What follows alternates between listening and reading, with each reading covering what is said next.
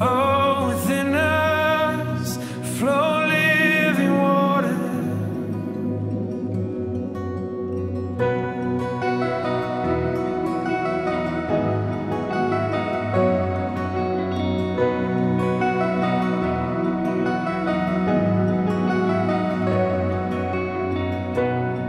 Come, Holy Spirit, move among us. Come, Holy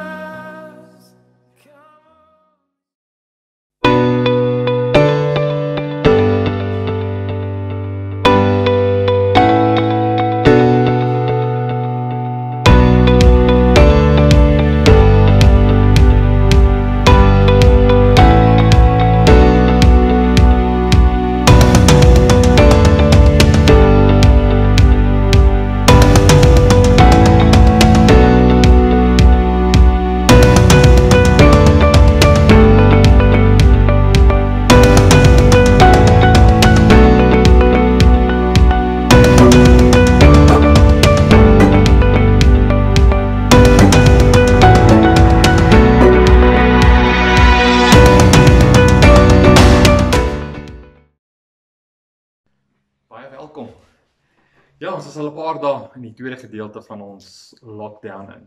Ons het dalk gehoop ons aan mekaar nou al bietjie in die oë kan kyk en saam kuier. Maar dit het nou nie gebeur nie en hier is ons eintlik bevoorreg om net so 'n bietjie weer by jou in jou huis te kom kuier. Mag jou hart vanoggend verryk word deur dit wat jy gaan beleef in die volgende klomp minute. Baie welkom. Ek is so bly jy het tyd gemaak. Ek is so bly jy is deel van hierdie byeenkoms. Ek wil jou nooi, ek wil jou aanmoedig om saam met ons te kom sing en aanbid wanneer ons 'n paar liedjies saam speel.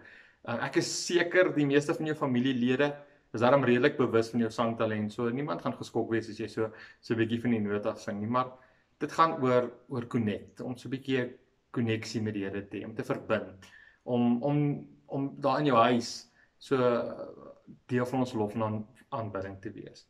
Wees deel, neem deel. Ons wil jou ook aanmoedig om met ons kontak te maak. As jy enige behoefte het, of dit net is om te gesels of om so 'n bietjie jou hart te deel. As daar op ander areas nood het, dalk is jou koskaste so 'n bietjie leeg en jy is bekommerd. Asseblief kom praat met ons. Stuur 'n WhatsApp na die gemeente se foon toe of bel een van die pastore. Ons wil regtig graag by jou uitkom. Ek het 'n gevoel dat vanoggend se boodskap vir jou betekenis gaan hê. So luister mooi en hoor en beleef vanoggend wat jy moet beleef en hoor. Mag dit jou geestelik voed, mag dit jou uitdaag, mag dit jou weer opnuut verbind aan Jesus Christus. En ek gaan nou 'n gebed doen en daarmee wil ek hierdie diens of hierdie byeenkoms open en ek wil net vir jou sê, dankie dat jy hier is en mag jy Heilige Gees regtig in jou hart inspraak lewer vanoggend. Kom ons bid saam. Here, eer aan U en dankie dat U nog steeds die ware ek is.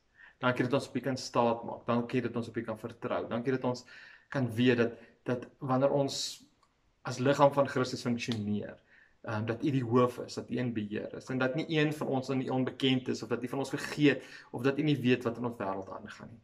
Ek wil bid dat U ons aan lof en aanbidding sal beleef en ervaar. Ek bid Here dat dit wat U wil deel deur hierdie woord mense se harte sal aanraak. Ek bid dat ons geestelike ore sal oop wees om te hoor wat U vir ons wil sê. Hierdie is U dag en U geleentheid, U mense en wat 'n voorreg om net saam te kan bid, saam te kan wees. Ons eer U vanoggend want U is ons versorger. Amen.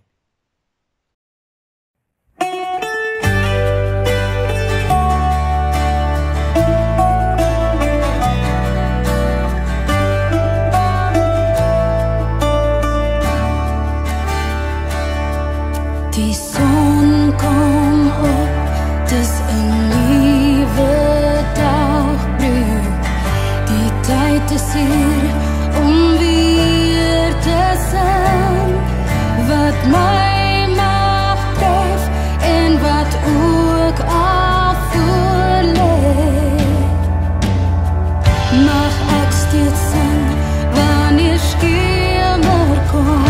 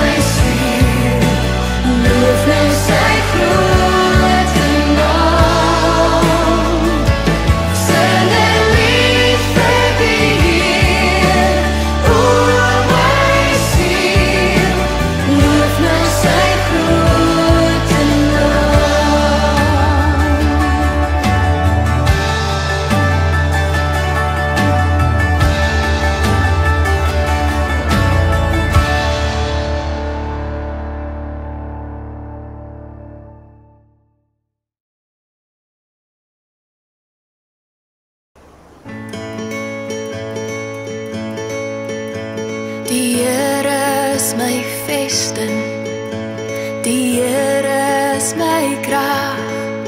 Hy is my bron en hy is my redder, die een op wie ek wag. Die Here is my voorspoed, hy sal vir my voorsien, soos 'n pa sorg vir sy kinders, gee hy meer as wat ek ooit sou kon verdien.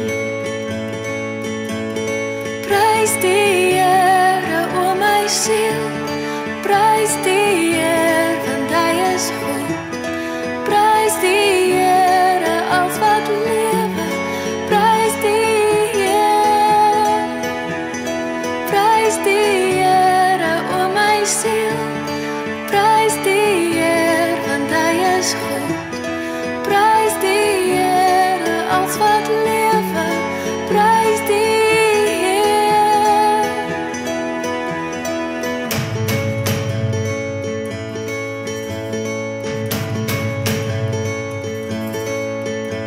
Die Here is my vesting, die Here is my krag. Hy is my bron en hy is my redder, die een op wie ek wag. Die Here is my voorspoed, hy sal vir my voorsien, soos 'n pa sorg vir sy kinders, gee hy meer as wat ek ooit sou kon verdien. Prys die Here, o my siel, prys die Here, want hy is goed. Prys die Here, als wat lewe, prys die Here. Prys die Here, o my siel, prys die Here, want hy is goed. Prys die Here, als wat lewe, prys die Here.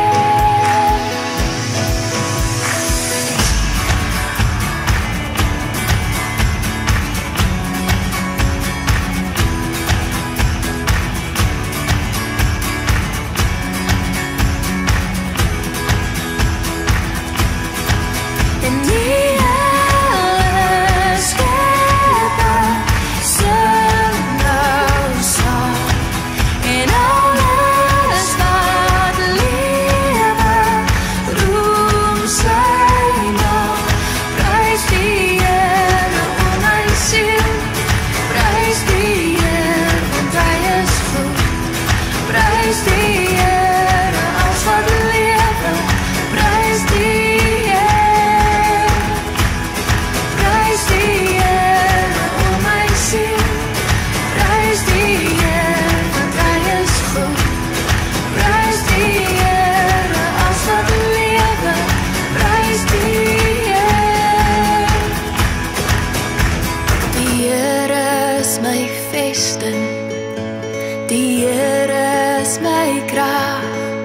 Hy is my bron en hy is my redder, die een op wie ek wag.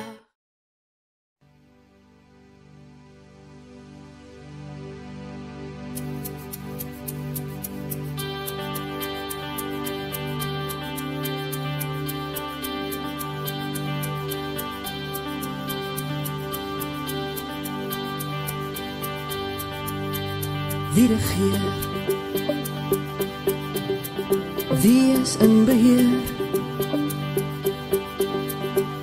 Wie's die begin en die einde, een wat is, wat was en wat kom?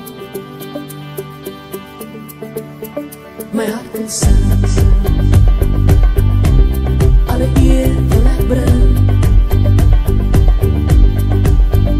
Hy is die weg en die waarheid, daar's niemand soos hy. Lig jou hande na voor, sing halleluja, gee eer aan hom. Halleluja, ons koning kom, loof sy heilige naam. Lig jou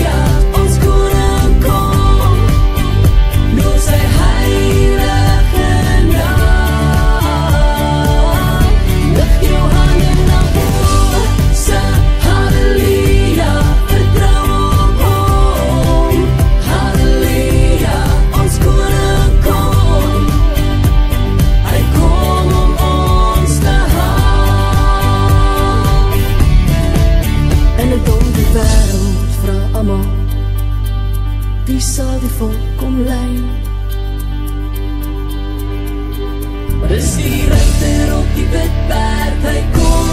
Hy kom vir jou en my. Lift jou hande na bo, sing halleluja, gee hier aan hom. Halleluja, ons koning kom, loof sy heilige naam. Lift jou hande na bo, sing halleluja, vertrou op hom. Halleluja, ons koning kom, hy kom om ons te haal. Lift jou hande na bo, sing halleluja, gee eer aan hom. Halleluja, ons koning kom, loof sy heilige naam. Lift jou hande na bo, sing halleluja, vertrou op hom. Halleluja, ons koning kom, hy kom om ons te haal. Ons koning kom, hy kom om ons te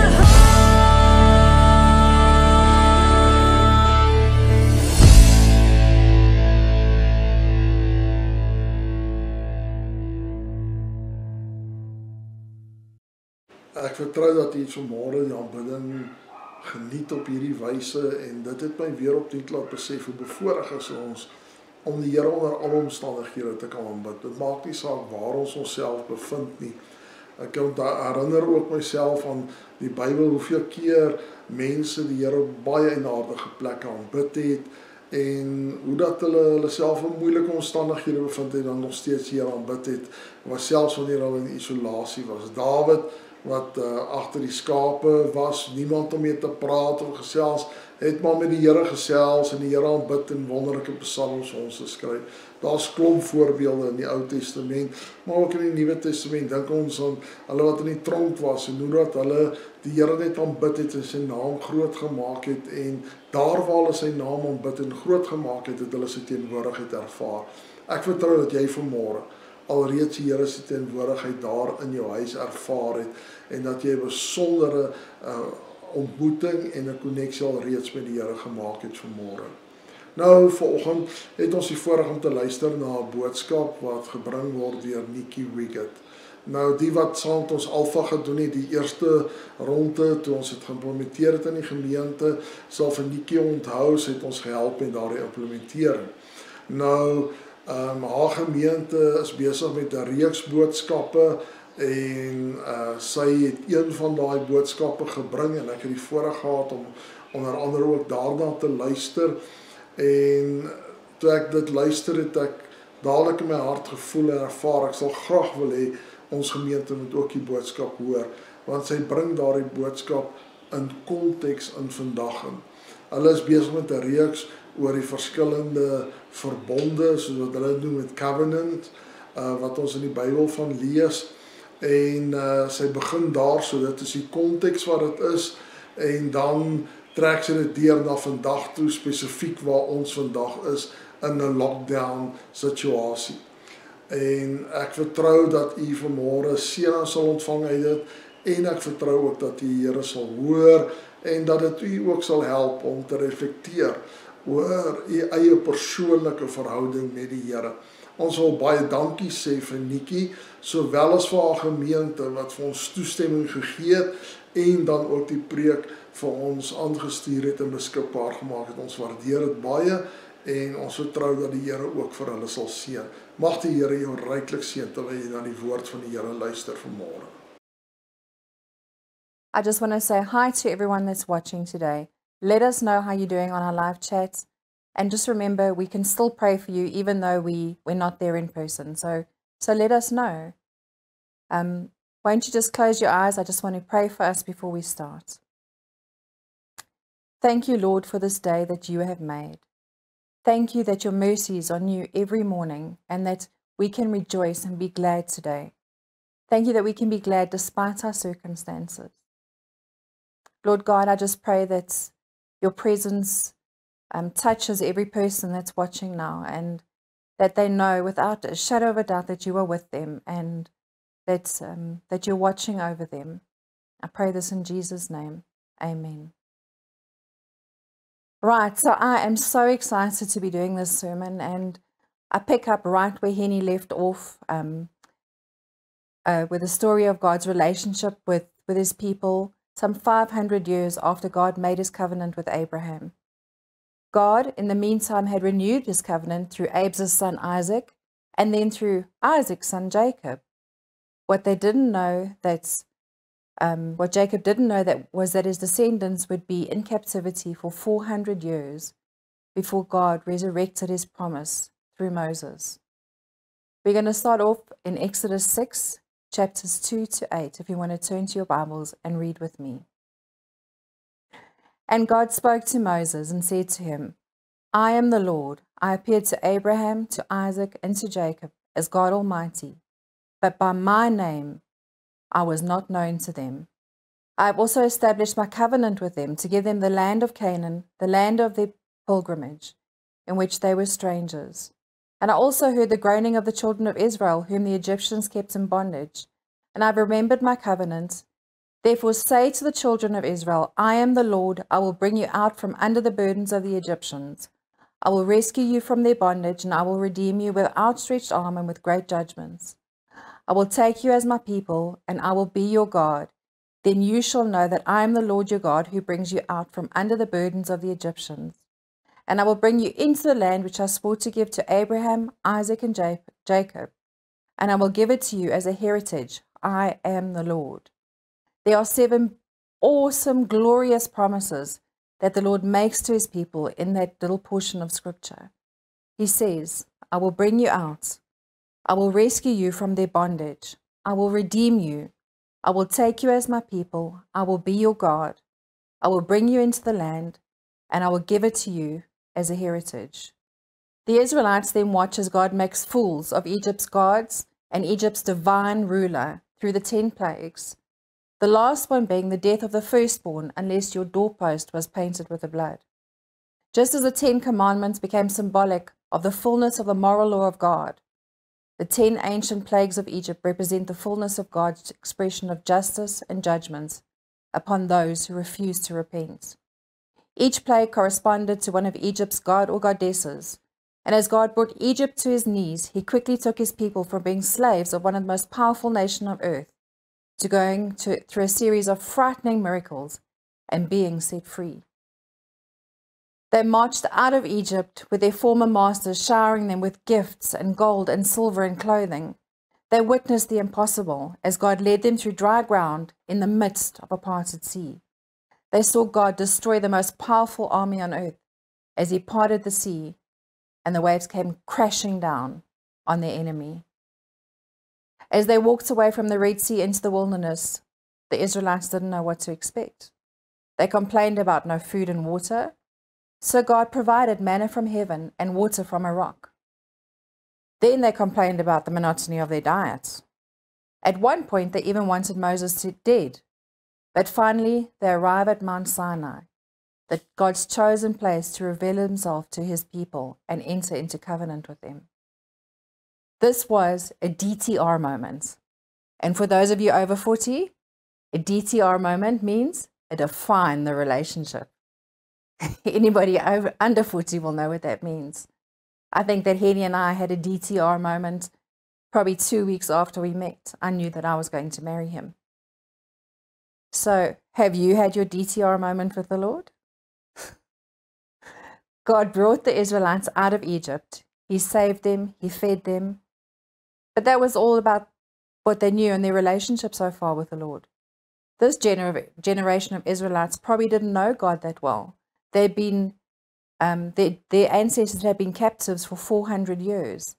And they'd obviously picked up some of the religious attitudes that the locals had and might have worshipped other gods. God had to introduce himself to them and teach these people how to be in a relationship with him. Let us now go to Exodus 19, where Moses goes up the mountain to hear from God and get the law. Then Moses went up to God, and the Lord called to him from the mountain and said, This is what you are to say to the descendants of Jacob, and what you are to tell the people of Israel. You yourselves have seen what I did to Egypt, and how I carried you on eagle's wings and brought you to myself.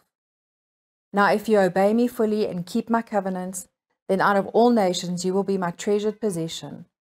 Although the whole earth is mine, you will be for me a kingdom of priests and a holy nation. These are the words you are to speak to the Israelites.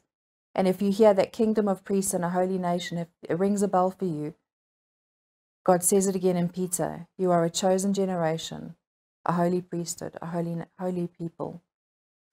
The Israelites were God's treasured possession. He was using this moment to identify himself to his people, to tell them about their new identity. God wants to transform his people from broken, dirty vessels to a kingdom of priests and a holy nation. They could now rest in the security of knowing they were treasured and protected by God. It was also here that God set the terms for how this relationship would work. Let's go to verse 10 and 11. Still in Exodus 19. And the Lord said to Moses, go to the people and consecrate them today and tomorrow. Have them wash their clothes and be ready by the third day, because on that day the Lord will come down on Mount Sinai in the sight of all his people. God calls the people to consecrate themselves. They needed to set themselves apart for a specific purpose. They had to prepare themselves for an encounter with God, because in 3 days they were going to hear him speak. Exodus 19 verse 16. On the morning of the third day there was thunder and lightning with a thick cloud over the mountains and a very loud trumpet blast.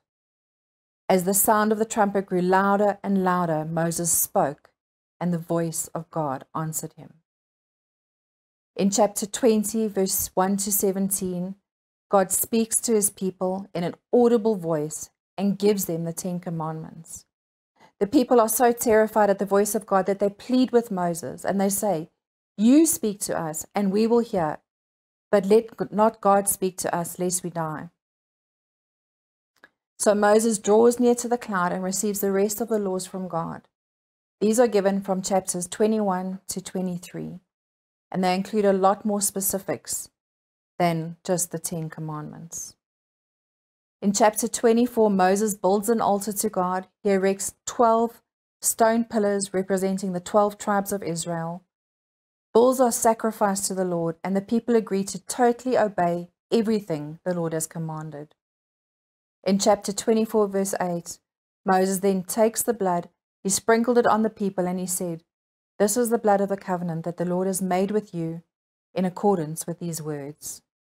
And this is obviously where the Old Testament law came in. Unlike God's unconditional covenant with Abraham, God laid down an extensive code of conduct. This law spelled everything God expected for his people relating to all aspects of life. And these laws were legally binding to the people of Israel. In Matthew 5:17, Jesus explained that he came to fulfill the law, and therefore it is no longer binding on us as New Testament Christians, which means we cannot take it and simply apply it directly to our lives. At the same time, we cannot disregard it or take it as meaningless. The law shows us something of God's character, his holiness, and his intention for his people. And the law shows us that God has every right to dictate to his created being how he can act. He has every right to set the boundaries on our moral conduct.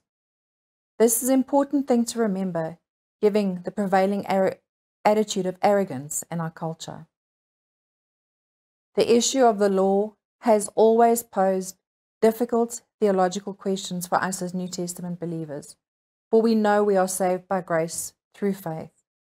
We can't earn our way to God by good works and keeping the rules, and there's nothing in the law itself that ever told the Israelites that they would receive salvation by perfectly keeping the law. And that is why God had to introduce all the blood sacrifices to provide a way for his people who could never and would never keep all the laws. In fact, it wasn't even 40 days before they broke their covenant. They built the golden bull and made an idol. So what became of the covenant? If this covenant was based on works or strict justice alone, Israel would be done for. But to show this covenant is based on grace, God actually renewed it in Exodus 34. How can so much grace be dispensed under this covenant? How can a righteous God forgive so much sin, iniquity, and transgression? How can a judge let a guilty sinner go free? Were all the sacrifices enough for all the dishonor heaped upon an absolutely holy God by Israel's sins? The answer lies in the future, and Isaiah saw it most clearly when he said, "We all like sheep have gone astray. We have all turned away out to our own way, and the Lord has laid upon him the iniquity of us all." That's Isaiah 53, verse 6. So God, under the Mosaic covenant, forgave because he looked forward to the coming of his Son and the sacrifice that repaired all the injury done to God's honor through the disobedience of his elected people. There could be no covenant with Abraham, no covenant with Moses, and no new covenant without the coming of Jesus Christ. What was freely given under Moses was purchased by Christ. I want to take you back to Exodus 6 and the promises God made to his people before he made his covenant and gave the law. They were, if you remember, there were 7 of them. I will take you out. I will rescue you from your bondage. I will redeem you. I will take you as your people. I will be your God. I will bring you into the land. I will give it to you as a heritage. Between the I will be God and I'll take you into the land, 40 years passed. What should have been an 11-day journey took 40 years because of the Israelites' disbelief and disobedience. God imposed a 40-year lockdown on his people before they were released and able to see the promised land. God had already promised them victory. The land he commanded them to go in and take was already theirs. They simply had to trust and obey, but this they didn't do. God will never lead us where his grace cannot provide for us, where his power cannot protect us. Indeed, the Israelites had seen the powerful hand of God at work during the plagues and miracles of Exodus, and their unbelief displeased God. They walked by faith and not by sight. Hebrews 11, verse 6. Their failure to believe in God's word kept them from entering the promised land. This truth has never changed. The whole time I was preparing for this message, I was asking God, what do you want to say to your people through the Mosaic covenant? I can give you all the facts on the Mosaic covenant, and I've just done that. But what is it that the Lord wants to say to you today? As South Africans, we are in our second week of a 21-day physical lockdown. We are confined to our homes. And my question to you this morning is this: are you in a spiritual lockdown? How long have you been wandering in the wilderness? It isn't God's job to get you to believe in his promises and to get you to walk in faith and believe his word. God has made his move. He sent his Son to die for you and for me, a final sacrifice once and for all. And then he sent his Spirit to be with us. Do you know, on the day that the Lord gave the law, 3,000 people died. But on the day that he sent his Spirit, 3,000 people came to believe.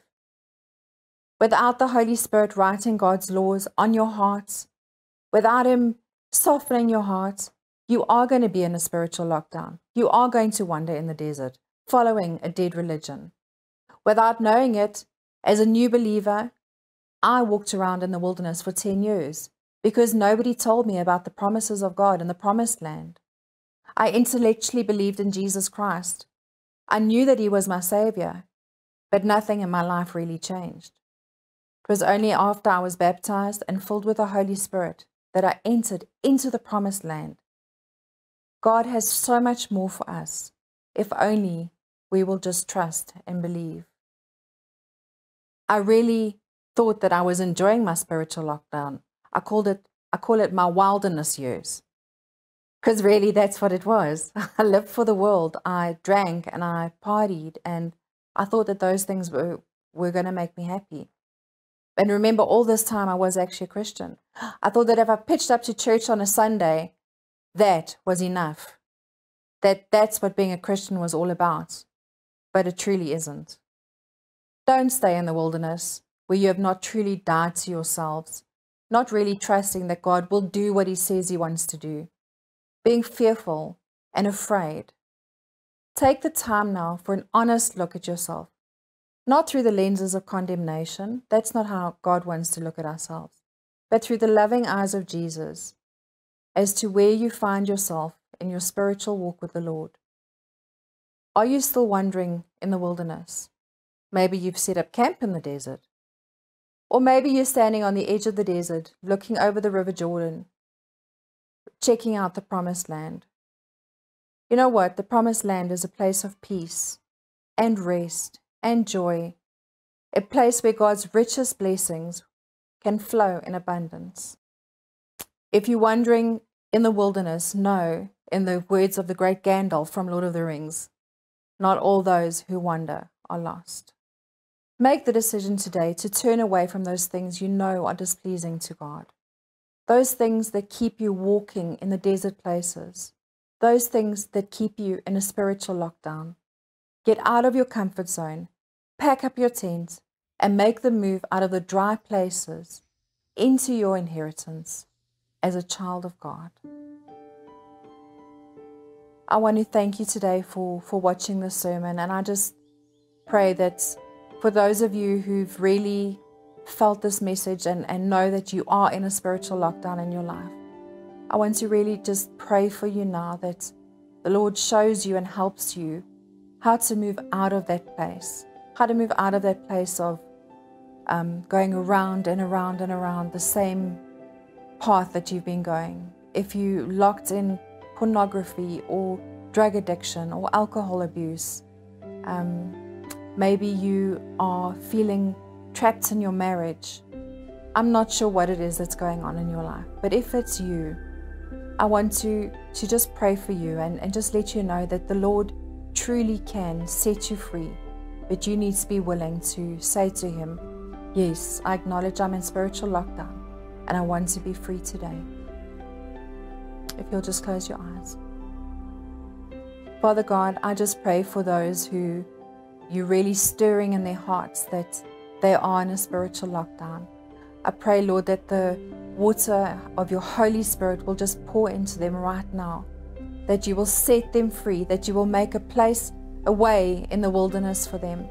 Lord, I just see that there are dry places in people's lives, and if they just allow you to pour your Holy Spirit over them, Lord, I just see fields of flowers. I just see that you will bring life to them and life in abundance. Lord, show them that they cannot trust in their own ways, that without you leading and guiding them, they're not going to make it. Lord, I just ask that you bless every person watching the service this morning, today. And I pray this in the beautiful name of Jesus. Amen. Ja, ek dink ons elkeen is bietjie uitgedaag. Ons moet elkeen moet so 'n bietjie introspeksie hou. Tot self eerlik wees. Geestelike lockdown is iets anders, né? Dis nie 'n wetgewer of 'n regering wat ons vashou of vasluit nie. Dis keuses en besluite wat ons neem. En mag hierdie uitdaging jou weer aanvuur om die vrybrand Christus aan te gryp, om jouself volkome in te stort en uit te stort in jou verhouding met Jesus Christus. Ons wil ook 'n beroep op u doen aan die einde van hierdie video om getrou te wees in dit wat u bydra. Ons gemeente is afhanklik, afhanklik van die tiendes en bydraes, maar meer as dit is ook 'n geestelike geloofstap. En ons besef mense kry swaar. Ons het regtig empatie en simpatie daarvoor, maar God is getrou en kom ons is ook getrou. Kom ons is getrou in die saad wat ons saai. Aan die einde van hierdie video gaan ons bankbesonderhede verskyn en u kan betaal deur 'n EFT of 'n SnapScan, maar as ek een ding by u kan los, onthou, weet dit verseker. God gaan u nie in die steek laat nie. Hy gaan nie sy hand van jou lewe af wegvat nie. As jy aan hom vashou, sal hy definitief ook in jou getrou bly. Mag hierdie week wat voorlê vir jou geseënd wees. Ons sien uit dan om jou weer volgende Sondag te sien. En mag jy tyd, spesiale tyd, in die teenwoordigheid van die Here spandeer. Ek wil gereed wees vir die een wat kom. gereed wees vir die bruidegom. Ek wil gereed wees as hy ons kom haal. Ek wil gereed wees as Jesus my kom haal. Kom aan die bos. Ek wil gereed wees vir sy koninkryk. Ek wil gereed wees as hy my wil gebruik. Ek wil gereed wees om op te staan vir sy koninkryk, vir sy heiligheid, vir sy grote naam. Kom volle. Kom voor my, net soos U wil. Kom reinig my in die vuurroos van U heiligheid. Kom voor my, net soos U wil. Want ek wil gereed wees